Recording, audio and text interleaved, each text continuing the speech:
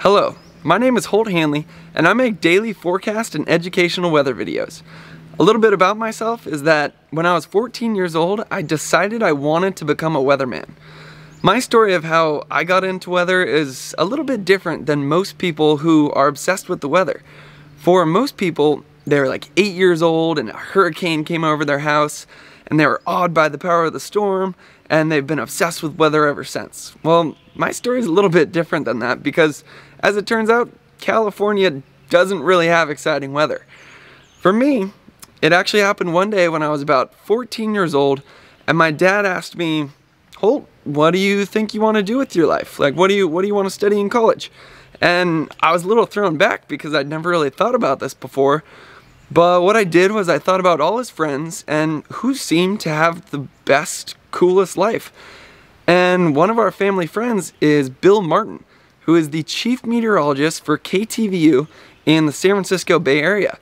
And I thought about it, and his job was basically he'd go into work, he'd study the weather maps, research what was going on around the country. I've always been really interested in science, so that appealed to me. Also, I've always had a connection with weather because I've surfed since I was a young kid, and if you don't know, surfing is very weather dependent. It's the big storms that create the swell in the waves in the first place. And then you gotta always be checking the winds because that really plays a big role in if the surf's gonna be good. So I was already checking weather forecasts every day. And then I thought about his life. He goes in, studies weather for about an hour or two, and then puts his report together and then goes on live TV and talks about it. He's able to learn all day about one of the coolest things ever and then go out on live TV, which I figured would not get old. That would always be exciting. And then he's able to share his knowledge. And I've always really liked, conversation and communication. So it was really the combination of three of my favorite things: surfing, which ties into weather, and then also the communication aspect. So all that really appealed to me. So I was like, Dad, I think I want to be a weatherman. And basically for the last 10 years, I've been on this track. The first thing I did was Bill Martin was nice enough to actually give me an internship at KTVU when I was just in high school. Now, at this time, I did not really know anything about weather except for the little charts I would check for the surf. So I couldn't really do all that much at the internship, but it was just amazing to get to see Bill Martin in action. I didn't really know what he was looking at when he was studying the forecast maps, but then the thing that really stood out to me was we would just be chatting, having a good time, and then the camera would switch to him and he would just click into this amazing mode where he would just be able to perfectly communicate everything that he'd learned, and just it honestly seemed like the coolest thing in the world to me, how the camera just flipped to him and he just flipped a switch and it was amazing. That's as much as I could say. And it was from that second I was like, this is what I want to do the rest of my life. And I've been on track with that ever since. So I went to Cal Poly and got a degree in earth science. They didn't have a meteorology degree, but earth science was the closest I could get. And it was nice because I got a background in all the different kinds of sciences. I had a little climate studies, some soil science, geology, really a collection of everything. And then while I was down there in San Luis Obispo, I interned at KSBY under Dave Hovde. Shout out Dave, thanks for the internship.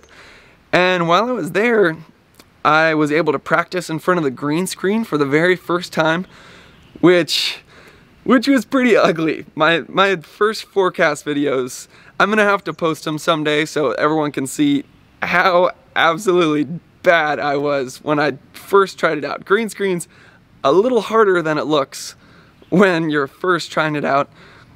I might have to post that one someday, but it was practice, and I dipped my foot in the water, got a little taste of what it would be like. And Dave Hovde actually also gave me the idea for starting my own weather page. So that's what I did. I started on Facebook as Mustang Meteorology, which was the Cal Poly mascot, and I would give little forecasts, practice little forecast videos about the forecast for San Luis Obispo. And then I decided to expand it to just be national so that more people would be interested in my page. Renamed it Holt Hanley Weather, and that is still up today. I now have a Facebook, Instagram, Twitter, YouTube page, even a podcast app, or even a podcast as well. And so I've been keeping up to date with that. The best thing that provided was practice speaking. That's one of the hardest things. Talking on camera is pretty uncomfortable when you first try it out. So I realized, based on how bad my first forecast video was in front of the green screen, I was like, I can't just graduate college and try to go straight into live forecasts. I need to start practicing my skills now if I want to be good enough to go on live TV. So that's what I did. I started doing practice videos and then ended up interning again for Bill Martin at KTVU. Made just a ton of videos between my junior and senior year in undergrad.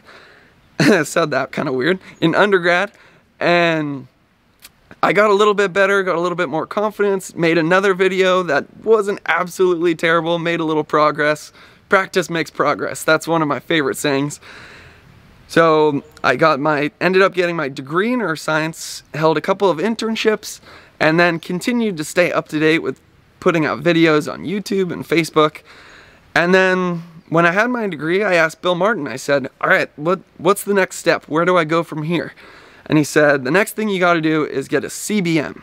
For those of you who don't know, that's a certificate in broadcast meteorology. It's issued by the American Meteorological Society, and it basically is a stamp of approval saying that you have the background education in meteorology. And he said, you pretty much need that to get into the big market. So I said, all right. And I looked into it, and it was going to take me about 3 years to do all the classes and coursework to get that certificate. I had not done any calculus, any physics, or any meteorology classes. I only took one climate class in my undergrad. So it was going to take about 3 years of extra classes after undergrad just to get the certificate.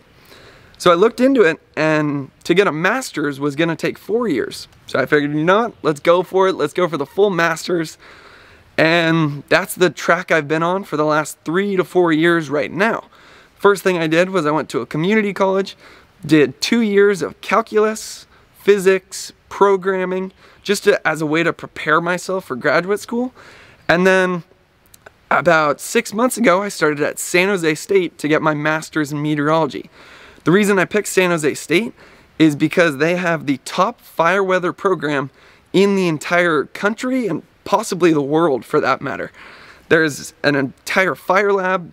We have a LiDAR truck, a radar truck that we actually deploy to fires to get a bunch of data to help forecast these kind of extreme wildfires in the future.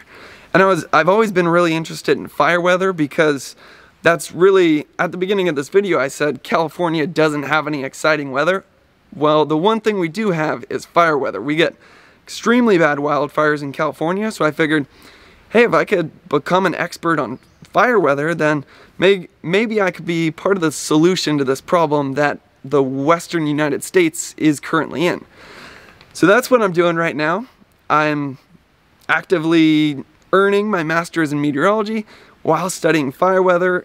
Over the next few months, I'll be going down to Santa Barbara to study the offshore winds that create extreme fire danger for the entire Santa Barbara region.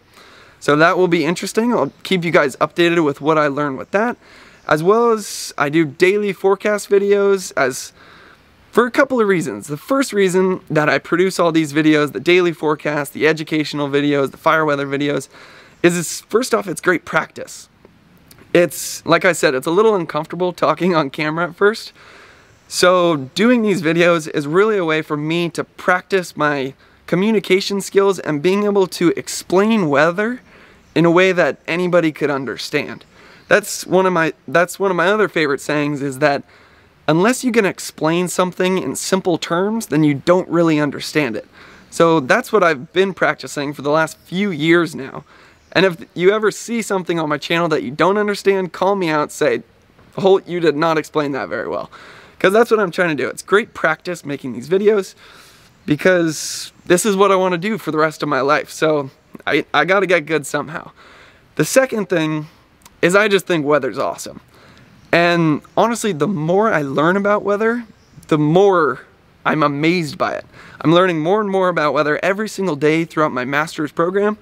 And I swear every single day, something about the weather that I learn just blows me away. I'm like, wow, that is awesome.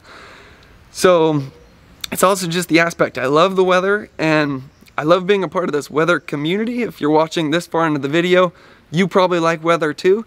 So I love having the ability to talk with you guys and then hear what you guys have to say back. So if you ever shoot me a comment or a message, I will reply.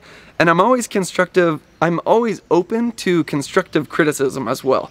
So if there's any way that you think my forecast videos could get better, just let me know in the comments. And yeah, I think that pretty much sums up who I am, how I got into weather, some of the experience I've gained, and why I'm doing this. So I hope to see you sometime in the future, and thanks for watching.